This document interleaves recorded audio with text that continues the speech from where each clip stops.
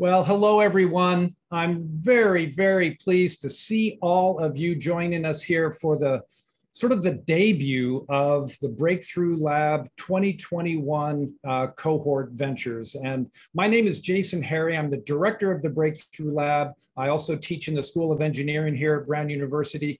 And Breakthrough Lab is one of the big premier programs of the Nelson Center for Entrepreneurship here at Brown. And I want to just take a moment to acknowledge my colleagues in the Nelson Center. Danny Warshay is here. He's the executive director of the Nelson Center. Jonas Clark is the associate director. Hi. And Liz Malone is the assistant director for programs. All of us worked really, really hard on B-Lab throughout the year, especially in the summer. But I really thank those folks and others on the team that make this all possible. Well, we're running this program in virtual mode again this year, and that's got its upsides and its downsides. One of the upsides is that we can welcome students into our program from all over the United States. We have students right now in Minnesota, in Georgia, California, Washington State, and even from West Africa, the country of Gambia. And it also allows all of you to join from wherever you are in the world. And we were really excited to see registrants from Europe, from Switzerland and Germany, from Turkey, from China, India, Pakistan, and even, I'm not sure I'll get Tuvalu, which a little Google search will tell you is a South Pacific island. So I'm not sure our guest from Tuvalu is there, but we at least had that as a registrant. And, you know, I actually think that global scope really is an indication of how compelling student entrepreneurship is. It really gives us an opportunity to glimpse a little piece of the future, at least as we watch our students present today. So I really appreciate each of you making time to join us this afternoon or evening or morning, depending on where you are in the world. Let me tell you very briefly what we're going to do. This is a pretty fast-moving event. The main event is about an hour. We'll spend a few minutes here with introductions. Then we're going to dive into a really interesting conversation with David Ronick, a serial entrepreneur and Brown University graduate. Then we will hear from the ventures in rapid succession. And then at the top of the hour, we will have breakout rooms, one for each venture, and you'll have an opportunity to pop back and forth in a very casual interaction with the students and learn more about the ventures and so forth. So that's our plan, about an hour of the formal program and then a half an hour of casual interaction with the students. And we welcome you to do that. I wanted to say just a couple of words about the Breakthrough Lab. You know, it's basically a venture accelerator. It's for student ventures. All of these ventures that you're going to hear about today come from the minds and the passions of students. And that's really a key aspect of the program. They spend about 8 weeks here in the summer. They work full-time on their ventures, and they draw from expertise both inside the university and outside the university. Certainly, I work a lot with the ventures, but we also have in-house entrepreneurs in residence. And I just wanted to acknowledge Jonas Clark is serving in that role. We also have Shannon Shallcross. Shannon, I'm not sure if you're on screen, but thank you for your participation. And also Hamza Ansari is one of our summer B-Lab entrepreneurs in residence. So thanks very much for that. But we also rely heavily on experts, mentors, friends, business people, entrepreneurs from outside the university. I wanted to just take a moment. Literally dozens of people have helped B-Lab over the years. If you have ever worked with a B-Lab venture as a mentor, give us some kind of an emoji or wave crazily or flash your video on and off. And I'll just let everyone sort of page back and forth and just see some of the B-Lab venture mentors that have been part of our past. So, well, wonderful. And really, we could not do it without the help of all of you guys. Well, I think it's fair to characterize our B-Lab ventures as early stage. And this is our first opportunity for the ventures to really meet you, the public. And it's partly to give them practice as students to talk about their ventures, but it's also meant to give you an opportunity to interact with them. And so let's just take a moment for our current B-Lab participants to emoji and wave, just so that you can start to put a face and a video with the present B-Lab. Thanks, you guys. I'm really proud of all the students in the program this year. And so those are our current B-Lab participants. And what's been really fun, we reached out to the B-Lab alum community. And if you are a B-Lab alum, take a moment to just emoji and wave at us crazily. We have well over 100 students who are B-Lab alums, and many of them have made time to join us today. So to cheer the new crop on. Finally, I wanted to just acknowledge a greater community of entrepreneurship around Brown and in the Providence area. There's some really, really cool activities that happen in the community. I want to acknowledge Annette Tonti, who is the director of RI Hub, which is sort of a Rhode Island and Southeast New England entrepreneurship hub. I also wanted to mention Hope Hopkins, who is the director of Mass Challenge, which is really a national, international entrepreneurship organization. And Hope is Mass Challenge is actually one of the landing pads for our B-Lab ventures. After they've done B-Lab, many of them end up in Mass Challenge, which is really a wonderful program that takes them to the next level.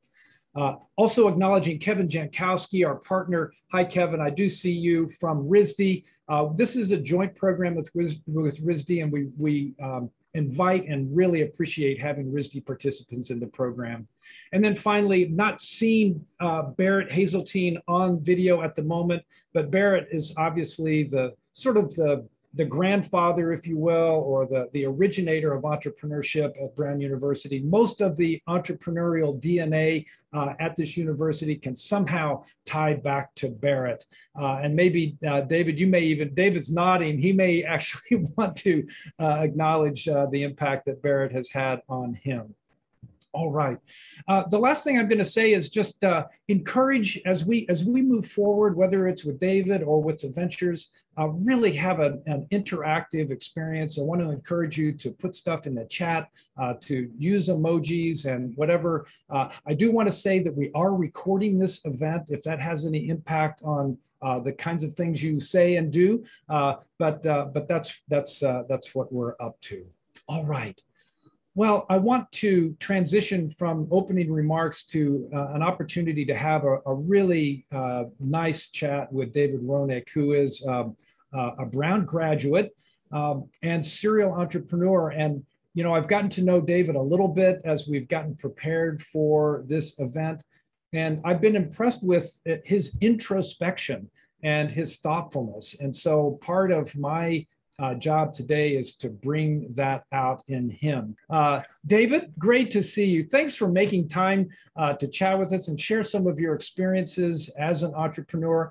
And, you know, as I've gotten to know a little bit about your background, except for maybe selling jeans for Tommy Hilfiger and Polo for a few years, I think, correct me if I'm wrong, literally everything you've done professionally has been in a startup mode. Is that fair to say?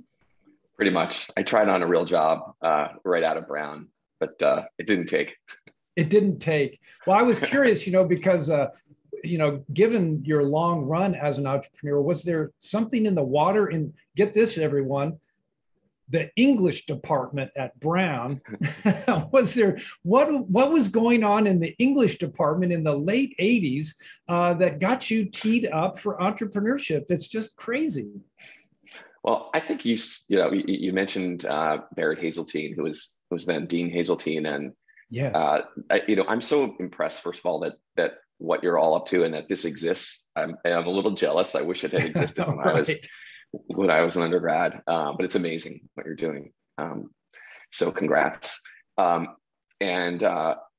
guess for me it was I went and tried working at some big companies. My father had worked for a big company for his whole career, and I saw the bureaucracy, and I Oh, had some experience in internships and first jobs, seeing entrepreneurs. So seeing someone like Tommy Hilfiger and just watching them, they're build something out of sheer kind of charisma and willing it to happen, despite a lot of setbacks. And Tommy never went to college, and oh, interesting. he had this big, bold kind of vision, and it was exciting. I think also the speed at which you could see impact at some of these companies, where you see them start and grow super quickly or fail. But I've always been more of a builder than an optimizer, I think. Oh, interesting. The reason I was sort of joking about what was in the water in the English department is partly to acknowledge that, you know, entrepreneurs can come from all kinds of training. And I think students often feel like that there's a particular golden pathway through their education that somehow is going to prepare them specially for business or entrepreneurship. But I'm guessing that wasn't kind of your pathway in the early going. No, I think a lot of times that's kind of revisionist history, right? We kind of look Oh, back, and interesting. I could explain if I need to that why this all makes sense, but it didn't at the time. It didn't at the time. Well, so if it's okay, let's talk about the sort of recent past for a few minutes. I know that you were the founder and CEO of Stash, which is a pretty big deal, and I'm curious. Take us to the early days of Stash. Were you working on that as a solo founder, or had you gotten around the kitchen table with some colleagues to come up with it? Just take us back to the really early days of that idea. Sure. So it was early 2015, I think, and I had just come out of an accelerator, so Techstars, Oh, so interesting. similar to B Lab in a way, and I was renting a desk at Techstars New York and Okay. thinking of ideas and meeting with people. And there was there was a guy that I met with, and I met socially, named Brandon, and he worked at Macquarie Bank, at an Australian investment bank, and he had Okay. a bunch of colleagues, and they were bored. They had made a lot of money in banking, but just weren't fulfilled. And after the market closed one day, they came in and said, "Hey, can we run an idea by you?" And I took them through a kind of a lean, lean startup exercise, and pretty Oh, much okay. I found a couple of big holes in their idea, and we use a lean canvas. I don't know if you use that, Right. but so and and so while that original idea didn't fly, and the group of people kind of didn't end up panning out, it started our conversations, and they just started coming back every day after the market closed, and we were just kicking ideas around. And one of the ideas was that the three, it turned out the three of us ended up staying with it, Gotcha. Brandon, me, and Ed. And the three of us had always invested usually with our dads had taught us to invest, and it's something that we did with them Uh-huh. our whole lives. And these guys were investing professionals, and Right. nobody that worked for them invested at all. That's And interesting. and it struck me that a lot of the people that I rubbed elbows with at Techstars, who are a lot younger than I am, they didn't invest either. And we started thinking, it's kind of interesting. Why is that? Is this a real trend, or is this just Gotcha. us? And Uh-huh. what's going on in the market? And you would ask me when we were kind of preparing this, like, how do I come up with ideas? And usually, for me, it starts as a problem that I observe. Okay. And there's this adage, like, you want to at least see that there's one person with this problem. That's a good uh, start. It's a good start to make sure that somebody has the problem, that you didn't just make it yeah, up out of whole cloth, right? exactly. So and then look at the market dynamics. I think it's somewhat counterintuitive, but are there new entrants? Are there consumer trends? That would favor the concept. How big is the market? How fast is it growing? What's changing? Timing, to me, is the most important factor in the success of a startup. Oh, I've gotten the interesting. timing wrong. I started a social network out of Brown in 1994. That's not called Facebook. It's Um, not? Oh, okay. I think we sold it for $1 million in Austin Power style.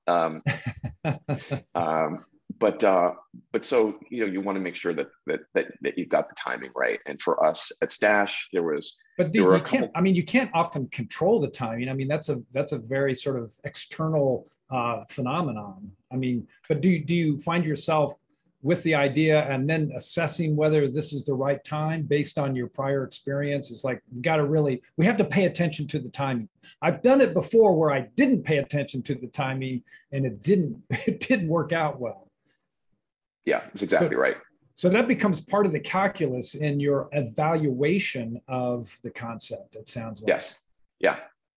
Interesting. Well, it's funny, in the Nelson Center, and the students know this, there's this kind of the three steps of entrepreneurial process, where it's sort of customer discovery, and then it's a hypothesis around a solution / value proposition, and then there's making sure that the business is sustainable from an economics perspective. But you've brought up an interesting thing. Maybe there should be another step in there, and that's called make sure the timing's right to the extent you can. Is it that? So would you actually say, I like those three, but I'd get that timing in there? Yeah, I mean, I can give you 3 or 4 ventures I started with that are too early, and there's nothing that you can do to fix that. You can change your strategy, you can change your team, you can't change the timing. That's interesting. So I do think it's really important, but I also, I'm a big customer discovery geek. Yes. So, okay. So like the next step for me at Stash was stop thinking about the solution, focus on the problem and the customers, hope you got the customers right, and dig deep on interviews. So I'd interview, I think over the course of a couple of weeks, I interviewed 100 people one-on-one for about 20 minutes each. Mm-hmm. And always with someone there. Now on Zoom, you can record it, but to make sure that you're hearing not what you want to hear, but what they're really saying, and work just the problem angle and not touch the solution, and just try to understand. So talk to me about investing, you'd say, and we'd hear, well, you'd see the body language, which is super important to me, and any emotions is super important too. But like, I know I should do it, but I don't. I'll do it later. Well, okay. So, what's keeping you from doing it now? Well, I don't really know enough about investing. I'd have to, gotcha. I'll probably lose all my money, and it's not really relatable. It's not relatable to me. Like the terms, the jargon, it's confusing, and no one does it that I know. My parents lost their money in 2008. They don't do it. And then so you're collecting all of the reasons why, and then maybe as you start to transition to imagining the solution, at least which things you're trying to fix in those people's reaction to investing in this case. Exactly. And I also stack rank those problems to understand what are the biggest ones, and try to come up with like 3, so it's a kind of manageable number, and then flip it around and do solution interviews. We would say, well, what if and one of the big challenges for people was I don't have enough money. So we'd say, well, what if you could start with $5? Wow. Okay. Well, then it's not scary. Well, then I could do it. Then I'd probably start now. What if we gave you a choice of 30 investments and they were relatable, like Clean and Green or Global Citizen, or, gotcha. Things that you could get your head around, like, oh yeah, then I could make a choice, which is what they wanted. This is weirdly, highly validating with a lot of the stuff that we actually do in B Lab. And I think there's just a really strong desire. It depends on the student and the venture, but many of them, they just want to get to that prototype, whether it's writing the software or building the gizmo or whatever it is. There's just really strong, everybody's talking about MVPs, minimally viable products. It's like, I want to get my MVP out. But it sounds like your experience is like, hold your horses, make sure you're building something that at least a couple of people really want. Is that what I'm hearing? Yeah, I think there's even MVPs, right? Like after this process, which I think is super important. Like a little MVP and okay, yeah. I think, first of all, I think the customer discovery to me is the foundation on which the rest of the business is built. Okay. you're going to have doubts and dark days, and be able to go back and say, I heard 100 people say this to me. Look me in the eye and say, this would be amazing. And I didn't even suggest it to them.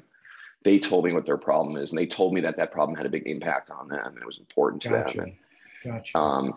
And, you know, I think you come back to that and, you know, and then, but there's other things you can do in between that, right? Like, I mean, you can build a deck. I did that a lot, where I just build a simple deck, and I'd march into a VC and say, hey, this is what I'm thinking.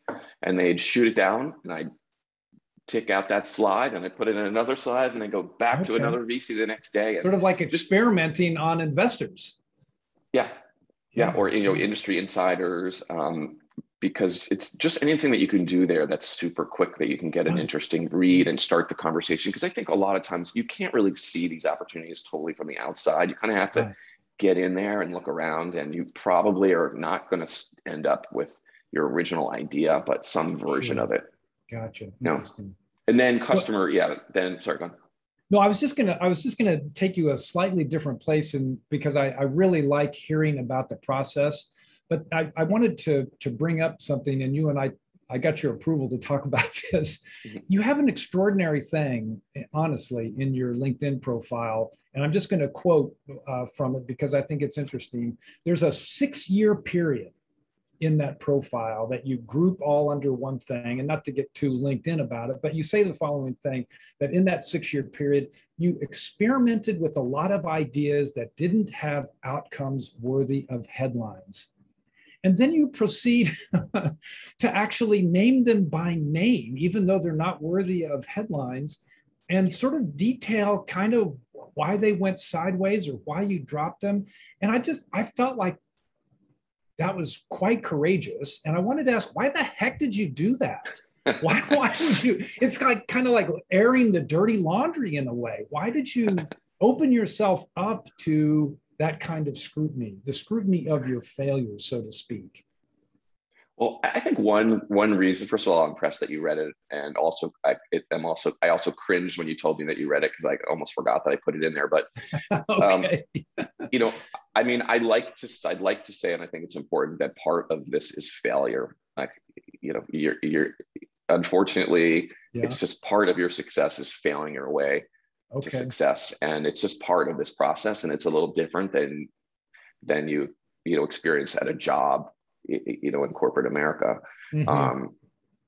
Well, because the venture is very much about you, isn't it? And so it feels like it's much more personalized. The failure is kind of like on you.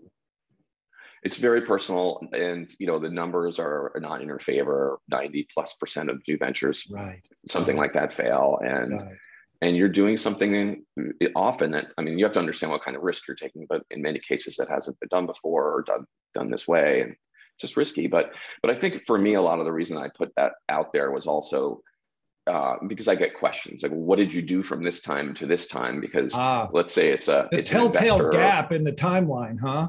Okay. Yeah.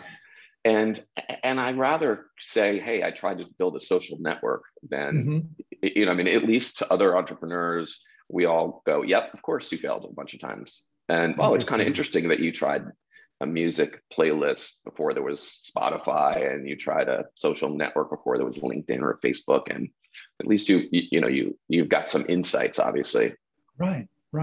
Well, I do think it's courageous. And I think, you know, the narrative that's kind of in the popular press is often, it's all about success. And it's like, oh, brilliant idea, billionaire. It's like, that's kind of the motif that sometimes the aura around entrepreneurship, but anybody who's in it knows that it's definitely not that way. But I think that's partly because people tend to, you know, hide the things that are painful to air. And so I think that's a wonderful, now that I pointed it out, don't take it out. I'm going to ask you, don't take it out, because I think it's actually heartening for people to see that successful entrepreneurs sometimes kind of stumble along the way. I think it's terrific. So, you know, one other thing I wanted to touch on, and I'm going to apologize in advance, our time is really short. There's a lot of investors are always, you know, I've even heard real investors go, I invest in 3 things: team. And it's kind of like, okay, got it. But if you're a founder, especially if you're a solo founder, and we have lots of solo founder ventures in B Lab this year, a disproportionately high number, I think, because of the pandemic, and it's just hard to get people together. What's this? Is there a secret sauce to getting other people interested, to share your vision, to get them cranked up enough that they'll quit their job and come and join this crazy new venture?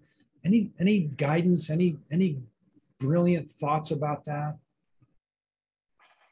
I guess it depends if you're talking about a co-founder or employee. For employees, I typically look for people who either want to be an entrepreneur or have tried and failed to be an entrepreneur. Because I usually think, like, let's say there's an engineer and they're a great engineer and they're working at Google, and like, what am I going to offer this person? Like, I can't offer them more money than they have now. Gotcha. They have to really, the only thing I can offer that Google can't is they're going to have a chance to build, and they're going to have a chance to learn about starting something from scratch or from very early stage. And if they don't care about that, they're probably not going to want to come, earn less and take a risk on working with me. So that's something that I look for in teams. Gotcha. But on the also, go ahead. It's scary to have people who have never been in a startup join you, because that's a whole other risk for them, and that it could not be a fit. They could get freaked out by the uncertainty and the day-to-day threat of dissolution and so forth. So that's interesting. Well, sadly, our little fireside chat is sort of coming to a close, but I wanted to ask one final thing of you, which is kind of a back to the future type of question. So you're an experienced, successful entrepreneur. You allow us the opportunity to share in the learning of your failures and so forth. So I wonder if you could, I don't know, which direction is the past? I'm all turned around, but if you could put the little back to the future, a message that you could send back to David Ronick, I don't know, pick a year, 1992, maybe not like teenager, but after you're out of school, maybe even after your MBA, what message would you send back to David Ronick, 1990 something? I mean, there's so much, and I think the world's changed so much too. Fair. Back then you had to build everything. Like in technology, like we had to have a room full of people build message boards, because there were no message boards. Gotcha. There weren't things that you could plug in, which I think is part of timing. Comes back to the importance of the things that I tend to build usually, just because the way my brain works is, it's not, okay, I'm going to imagine something like a flight to Mars, like Elon Musk, that it's the mind blowing, but it's more like building upon existing systems. Like, okay, Betterment worked with those guys for clearing and execution, and I can do that too. And I can put this together with this in a different way. And that's how I see a path to something innovative. I think that's more than two sentences. You don't. Okay. I mean, you don't get a thesis to send back to the young David Ronick. What is it? What are you going to send back to help him? I don't know. Is it to succeed or to fail? What are you going to tell him? Are you going to tell him look for ways to leverage other people's work? Might be. I don't know. Maybe. I guess also. I'm putting you on the spot terribly. I'm sorry. No, that's okay. I think it's tricky to come up with one to narrow it down to one thing. I think part of it also is the importance of taking this phased approach. Where you don't go and build the whole thing and then see, kind of like what you were saying about students, don't go and build the Ferrari. Go, if you can have a picture of it or a bicycle that you can ride around the block, if that will do, start there. Don't skip steps.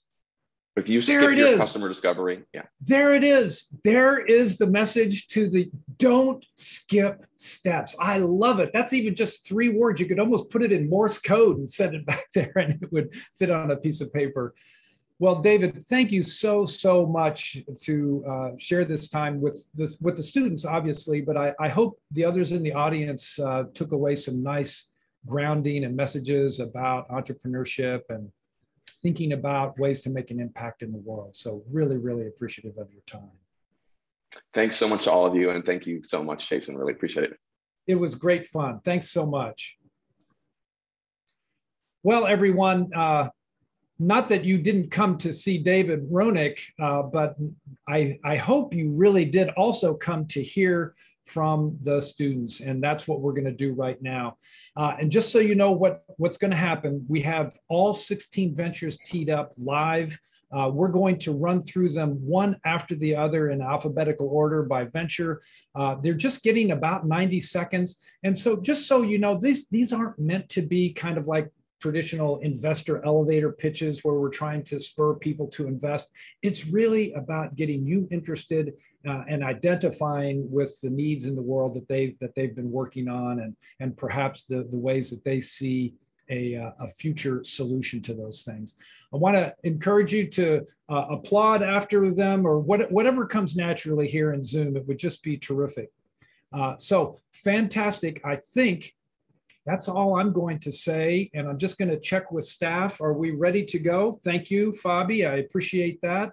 And I'm going to fall silent, and I'm just going to sit back and watch the show myself. So take it away. Hello, my name is Sydney Schwartz, and I am a co-founder at Allo. Staff shortages, poor inventory management, and employee fraud are all contributing factors to the small margins that the restaurant industry faces today, and are all issues that our computer vision technology is able to solve. COVID hit the restaurant industry hard. In March of 2020, restaurants couldn't afford to shut down and wait for the pandemic to end. They had to evolve with the pandemic, shift towards outdoor dining, shift towards online delivery services, and even now, they are not the same as they were before.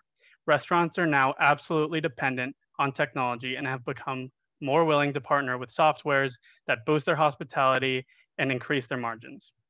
In the kitchen, our cameras will be able to detect and prevent fraud, keep track of inventory, and prevent incorrectly bagged to-go orders. In the dining room, our cameras will keep track of and optimize wait times for customers, minimize waiter interruptions, standardize waiter service, and gather information on customer satisfaction to maximize the hospitality of a given restaurant. My co-founder, Olivia, and I are both technical founders eager to apply our expertise in computer vision to help restaurants stay afloat and thrive in a post-COVID world. I invite anyone in the audience who may be able to connect us with restaurant managers or owners as we continue to conduct our bottom-up research, or anyone who would like to chat, please join our breakout room. Thank you very much. Hi, I'm Christine, and my venture is Bamboo Chats. Asian Americans are the least likely race to make it to management level positions in America. Despite making up 12% of the American workforce, only 1.9% of all corporate officers are Asian American. In other words, Asians are severely underrepresented in executive level positions, and that's not to mention all the other discrimination we face in the workplace. This is what we call the bamboo ceiling, the barriers that prevent Asian Americans from reaching executive level positions. Now, in addition, according to our research, almost 89% of all Asian American college students want to have career chats. However, up to 40% of college students have never had a single career chat. And this disparity is mainly due to 3 reasons. Who do you talk to? What do you even talk about? And how do you find someone to talk to? And that's where Bamboo Chats comes in. We are taking care of the who, what, and how by matching and scheduling students and professionals in the Asian American community for one-time, one-on-one career chats. We are creating a space where professionals can share their experience of being Asian in the workplace, as well as an opportunity for college students to meet Asian role models. By simplifying networking, we are bringing together the Asian American community to break the bamboo ceiling. We are currently looking for professionals and students in the Asian American community to either share your experience of career chats with us or participate in our ongoing matching cycles. If you are interested in supporting our mission to break the bamboo ceiling, I ask you to either check out our website, which will be sent in the chat, or join our breakout rooms later. Thank you. Would you buy toothpaste from a gallery? Probably not. So why buy art from Amazon? Art is an innately human experience. It describes and captures the feelings, emotions, and ethereal nature of being a human. But unfortunately for us, buying art is a lot like buying toothpaste.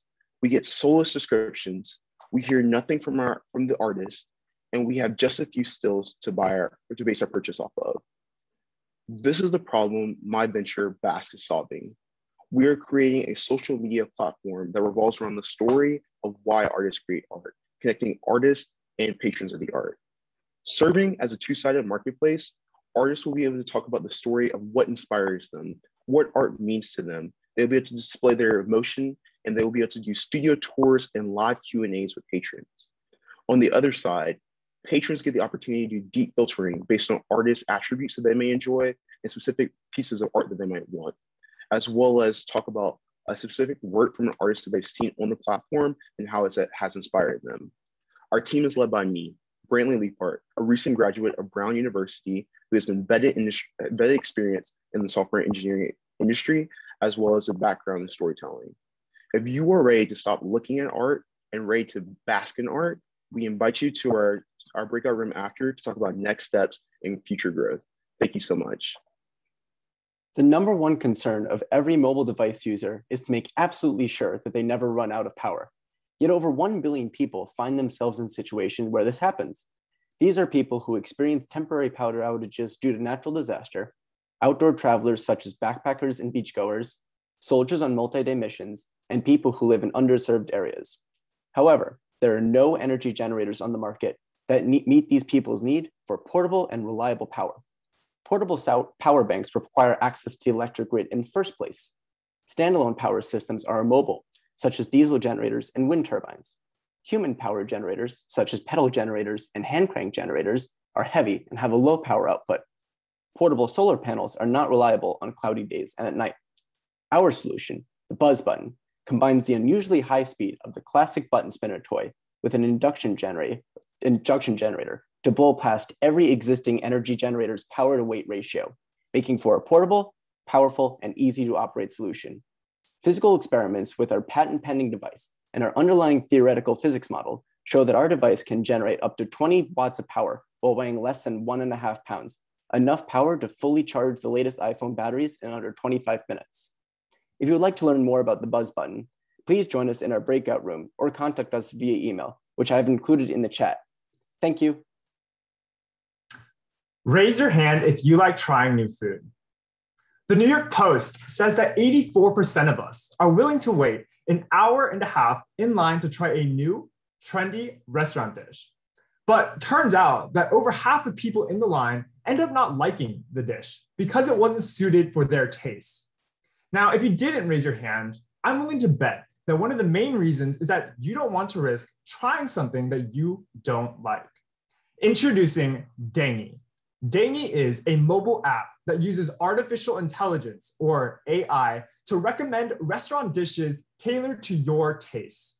Dangy finds users with similar tastes as you and analyzes ingredients in various dishes to recommend the best ones for you. Ever been to a restaurant and not know what to order? Dangy helps you decide what to eat by analyzing the menu and recommending the dishes you'll love most. Now, after finding your new favorite dish, dang it, share and rate dishes based on taste, spiciness, and value. You can also grow your foodie following by making fun TikTok-like videos of your reactions. My name is Jason Wang. This is Elijah, and we're the founders of Dangy. We're AI researchers who presented at AI symposiums and international competitions. We've also built a mobile app featured in 9 news outlets, including the Boston Globe. We want to invite you to join our early access list. Everyone, please take a moment right now. Click on our website linked in the chat and sign up to be the first to discover restaurant dishes you'll love. Hi, everyone. My name is Luna Ito Fisher, and I'm a co-founder of Decrypted by Us. So computer science classes teach theory and concepts, but to learn practical skills and succeed in industry, students have to turn to online resources like YouTube and just Googling the problems they have. However, online computer science spaces lack diversity. If you go to YouTube right now and search up a technical topic, you'll see the majority of creators are white and male. But this doesn't represent the diverse range of people that can go into the tech field.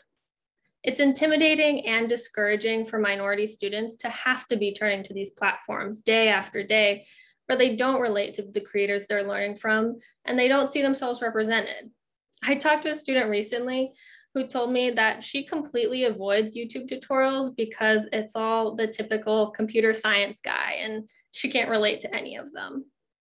That's why our venture, Decrypted by Us, is an organization focused on building an online technical learning community made by and created for underrepresented people in computer science. We are directly improving the representation in these online resources so all students see themselves reflected in this space and see that anyone can pursue a career in tech. We're currently looking for connections to technical content creators as well as organizations that may be interested in partnering. We'd love to talk more with anyone in our breakout room after this. Hi.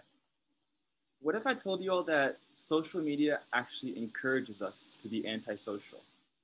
We're in an age where we feel more connected than ever, but it's also an age where social media can feel just even more very isolating.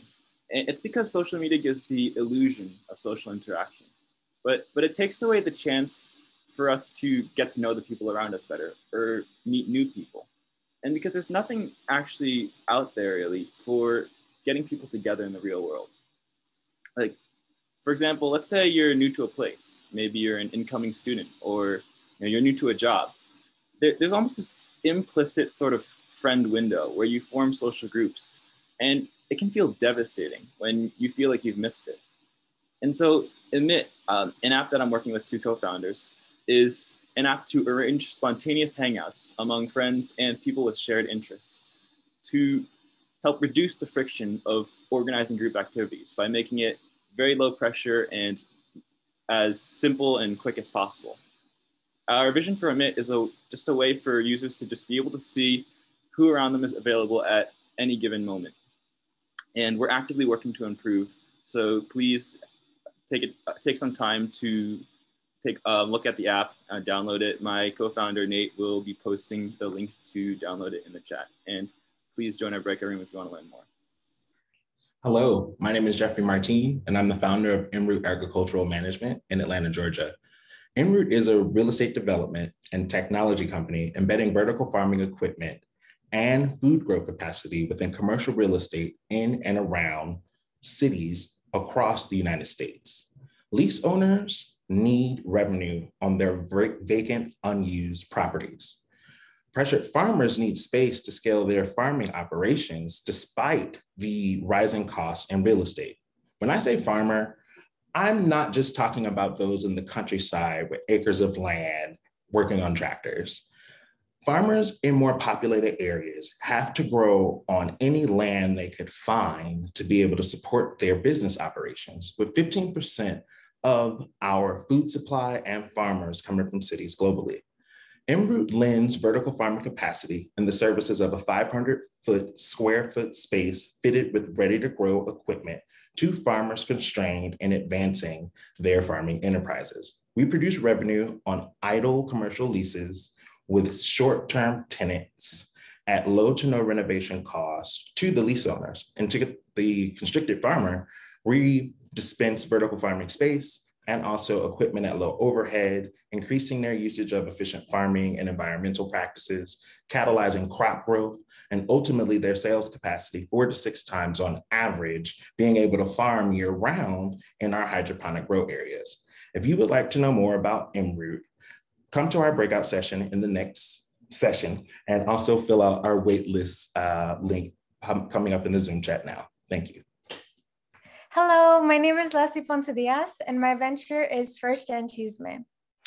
Every time I come back home from college, I talk with my friend about our experiences and difficulties in being the first in our family to attend college. We share conversations where we often feel lost, pressured, and always feeling behind our other peers whose family did attend college. I realized that we were sharing our own First Gen Chisme, which translates to First Gen Gossip. The ability to find and build a first-gen community that can help support incoming students inspired the nonprofit First Gen Chisme. First Gen Chisme is a nonprofit tech app that focuses on providing first-generation, low-income, and BIPOC students with the needed academic and financial resources throughout their post-secondary education. We provide school year-long content and mentorship on academics, scholarships, FAFSA, mental health, and more. First-gen students need 24/7 support to successfully guide them through their education. Based on our bottom-up research, many first-gen students did not know or do not know where to start for asking for help. They need accessible resources that help them feel supported within their institutions. Nationally, 89% of low-income first-gen students leave college within 6 years without a degree. As a first-gen student myself, I speak from personal experience on the struggles that we face coming from under-resourced communities. First-gen Chisme believes that with access to direct resources, students would feel more supported and graduate their institutions with great success. If you're interested in learning more, please visit our resource website for more updates on our tech app and content. And let's continue to make education accessible to all students with First-gen Chisme. Thank you. Hi, good afternoon, everyone. My name is Yentine, and I'm the co-founder of Flowbits. So today's organizational tools simply cannot keep track and keep up with our complex and interconnected lives. We still spend too much time and energy tracking and coordinating our responsibilities instead of better using that time doing things we actually care about and finding new things to do that enrich our lives. At the same time, though, organizations and small businesses that we love and that provide incredible value still struggle to distribute their events and their updates. Maintaining websites and sending bombardments of emails and newsletters is not only tedious for them, but also for the community that they try to keep up with. At Flowbits, we reinvent the way that we organize and share this information. We replace dozens of steps and dropped balls with a single click. For you as a user, you will always know what, where, when, and with whom as you progress and move through your day. And with that time that our automation can provide, you can then use our platform to discover and nurture these interests that will directly integrate into your life with a single button click, whether it be discovering a new workout routine, a new travel itinerary to that place you wanted to go, or new events by organizations that you care about, like the Nelson Center here. And going back to these organizations and small businesses, these are the same ones that still struggle with the publicization and the ease of communication. But now with Flowbits, also will have an unprecedented way to connect with and engage with their community. So with Flowbits, we can finally plan less and do more of what we love. Thank you. Hi, everyone. My name is Saron, and I'm here to tell you a story of a small business owner in West Africa, particularly in the Gambia. Her name is Fatu, and she's an entrepreneur selling clothing and personal care items as a living. She advertises her products on WhatsApp and Facebook to her limited group of family and friends. If she receives an order, she goes out into the busy streets of Banjul and delivers the product to her customers all by herself. And this is just not Fatu. About 60% of the labor force in the Gambia are employed in small enterprises as their main source of household income. On the flip side, the everyday Gambians depend on these sellers in order to get their essential items. These sellers are a critical part of the economy, yet they do not have a reliable means of securing customers and scaling up their business easily. In this marketplace, there is no Amazon, there is no Etsy, but there will be Jula, our venture. We empower small businesses in the Gambia with a digital marketplace, enabling people like Fatu secure a wide variety of customers, offer fast delivery, and accept payments seamlessly. In short, Jula saves the sellers and buyers time, energy, and money, allowing them to focus on the bigger and better things in life. Join us in our Zoom session to learn more about our venture. Hi, everyone. I'm Ryan Burnett from Keyboard, currently working on uniting the mechanical keyboard marketplace. Real quick, if you don't know what a mechanical keyboard is, it's like a normal computer keyboard, except that each key is its own little mechanical switch. It sounds like a niche topic. You've probably never heard of it, but it's really and truly a booming industry to be valued at $1.7 billion by next year. They're really fun to type on, great to use, but if you want to go about building one, the process of one, educating yourself, and two, finding all the parts can be extremely frustrating. It's hard to know what plates and cases are compatible, especially when the parts themselves can be kind of expensive and then shipping times long. And if you want to find the best parts, they're spread across, a variety of different websites that are hard to find. You're not going to find the best things on like Amazon or Best Buy. You're going to find them on Novel Keys and the Key Company. And I'll put $10 now. I'll put $10 down that none of you know what those websites are. But it's my goal at KeyWorld to create an online tool where users can go and search and filter among 1,000 keyboards and parts for the best options that they're looking for from the vendors that currently exist in the marketplace. And so I'm not selling keyboards, but rather I'm passionate about acting as a middleman between end users and vendors so that end users can have the confidence and security that they're buying the best parts from the best places. I'm going to link the website in the chat below. And if you're interested at all in mechanical keyboards, whether that's building one or helping me build out this venture, let me know, reach out. Thank you. Good evening. We are Ladder Inc., a diversity-focused professional network and recruiting pipeline that serves both students of color and corporate recruiters. People of color are underrepresented and have been for several generations. As a result, many diverse students lack the social capital, the networks, and the experience to steer through the modern recruiting process. At the same time, companies are still failing to meet their diversity and inclusion goals, and their costly and inefficient recruiting systems aren't helping at all. This is where Ladder Inc. comes in. We offer a one-stop solution to the systemic disadvantages faced by students of color, and we provide recruiters with an innovative approach to acquiring and retaining diverse talent. Ultimately, we uplift POC communities through leveraging their respective strengths and experiences. And that means making career-building resources and support accessible to everyone. With our tools, students can overcome knowledge barriers and form strong relationships across communities. On the other side, recruiters are guaranteed direct access to a diverse pool of students. Recruiters now have a way to effectively meet their recruiting targets and form meaningful connections with prospective candidates. With Ladder Inc., our users feel empowered in their career path and can successfully achieve their goals. My name is Sterling Steiger, and as co-founder of Ladder Inc., I can tell you firsthand that our team knows the frustration of feeling misunderstood all too well. We are the students that we service, and we are passionate about using what we've learned to transform the diversity of recruitment within corporations. If you're a professional or student interested in joining our platform's waitlist, please feel free to send an email to the address located in the chat and join us in our breakout room. Thank you for your time. Hi, everyone. My name is Karina Sandoval, and I'm the co-founder of Revive. Social good organizations of all types and sizes, from big nonprofits like the ACLU to really tiny social impact ventures, tend to share one thing in common: a desire to engage with an energized youth core. But from recruitment to retention, these organizations are really struggling to tap into that reservoir of youth passion.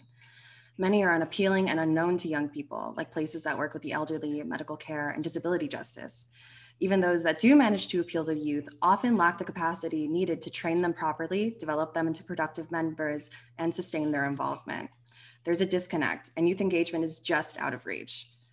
Youth, on the other hand, are always looking for ways to get involved. From our bottom-up research, we know that youth are constantly looking for ways to combat the injustices within their own communities. Yet at the same time, they just don't know where to go and where to start, or even which organizations align with their academic and social interests. They feel hopeless, powerless, and even paralyzed. At Revive, we identify those youth, train them to be effective change makers, and pair them with relevant organizations. And by doing so, we simultaneously ensure that our organizational partners have trained, consistent teams of youth leaders. Organizations become not only more appealing to youth, but are guaranteed a really strong, consistent core of youth volunteers, interns, and general members. This disconnect is now repaired, leading to sustainable and efficient campaigns for social good. If you'd like to find out more, please join our breakout room in the next session or contact us at the email addresses left in the chat. And together, let's revolutionize the way youth make change. Thank you. Good afternoon. My name is Whitney Terrell, and I'm the founder of the Ream Company. The Ream Company aims to offer U.S. consumers a TCEFL-based product, a Sharia-compliant insurance based on cooperation and mutuality. My faith calls for a different type of insurance called TCEFL. After navigating an ethical dilemma, my venture is based on my own experience of buying insurance products and feeling the disconnect between my faith and the requirements for insurance. The benefits of TCEFL inspired me to apply my values and relieve my guilty conscience. Better still, my expectation is that the Muslim community, totaling about 4 million people, may be early adopters, but not the only people who could benefit from TCEFL. So have you ever wished that you could get more buy-in and benefit from your lifetime of payments and of insurance premiums? Maybe moving away from a conventional carrier might be your answer and moving towards Decathlon. Ream Company aims to be the first and the most trusted Sharia compliant insurance brokerage in the United States.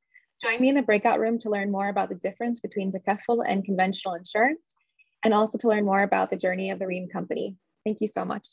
Hi, my name is Andrew Kim, and I'm a founder of Workista, which is an online freelance marketplace for data scientists. In today's digital world, data is everywhere, and it powers everything we do. And for businesses, data is even more important for managing tasks like day-to-day operations and analyzing customer feedbacks.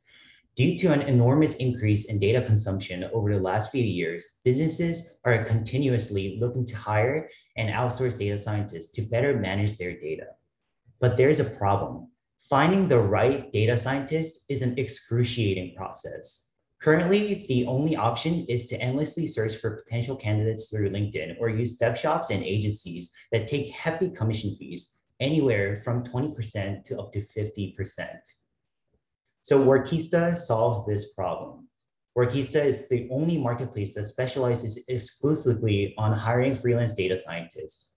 For quality control, we rigorously pre-screen our freelancers through rounds of interviews to form a network of expert data scientists. On top of that, we use state-of-the-art AI matchmaking algorithms to find data scientists that are best suited for your project. And best of all, we offer all of this commission-free, and you can post a job for only $20 per project. So if you're a business owner or a recruiter looking for to hire expert data scientists, join us at waitlist at workista.com. Thank you so much.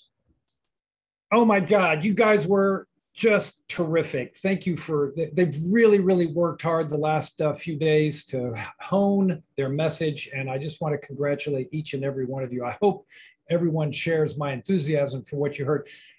Give them some emoji love, everyone. That would I'm sure they would love to see a standing ovation with some emoji love. Anyway, really great job. Well, again, I want to thank our superstar guest, David Ronick, for joining us. Thank you again, David. That was a lot of fun. And sorry it was such a short time. I still had another half an hour of questions for you, but we just couldn't fit everything in. Really inspiring commentary about some of your adventures and misadventures as an entrepreneur. And again, thank you to everyone in the audience for coming and sharing your energy with the students. Just having everyone here, including, I have to say, the Dean of the College of Brown University, Rashid Zia. Hello, Professor and Dean Zia. Just to have the Dean here of the entire college, it really shows the profile of entrepreneurship here at Brown. So, all right. So thank you again, everyone. Have a great rest of your day. And I hope you'll stick around and jump in and talk to some of the ventures. All right. See everyone.